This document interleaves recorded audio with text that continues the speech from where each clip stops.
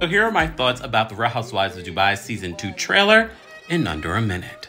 Look, there were mixed feelings about the Real Housewives of Dubai from Season 1. Some people liked it, some people hated it, but a lot of people have been anticipating it, saying, where has it been? We've been waiting way too long. We saw the very first episode at last year's BravoCon. Sidebar, BravoCon is canceled this year. Although you can't judge everything just from a trailer, based off the first episode, it's a light, fun season, and there are shifts in friendships. So of course we have a new housewife this season, Talene. Seems like she's fitting in quite well with the ladies, but our usual suspects are bringing it, from Caroline Brooks to Chanel Ayon's quirky, funny moments to the shade queen herself, Lisa Milan. When she says the only wagons I ride are G, I said, what? And woo woo woo, Caroline Stanberry, you're still a non-factor, even in the trailer.